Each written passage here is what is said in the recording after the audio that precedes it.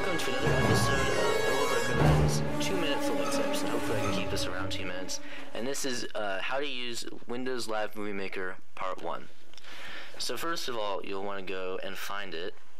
Mine is in the Start menu right here because I use it so much. That is what it looks like. Looks like a little film reel.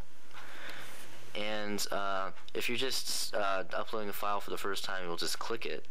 But if you've been working on something, then if you've been working on it recently, then it should be right here. So we'll go ahead and just click on it.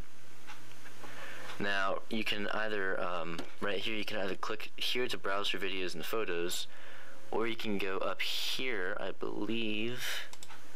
Yes, and here are your recent projects. And open a project. This should be just about everything. Anyway, yeah, it looks like just about everything. So anyway, we'll just go ahead and click here to browse for videos and photos.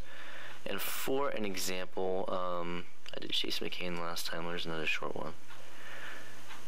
Where's that one that I like? I don't see it. Well, we'll just use the Lego. Oh, here we go. This is the one I was looking for. And Andrew 19, Andrew 30's Lego Multicolored Missile Mock. That was fairly short.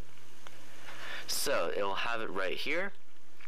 And for some information on how to actually get the videos on the computer in the first place, I recommend you to check out my video for the Easy VHS to DVD, which does have a creepy few moments there.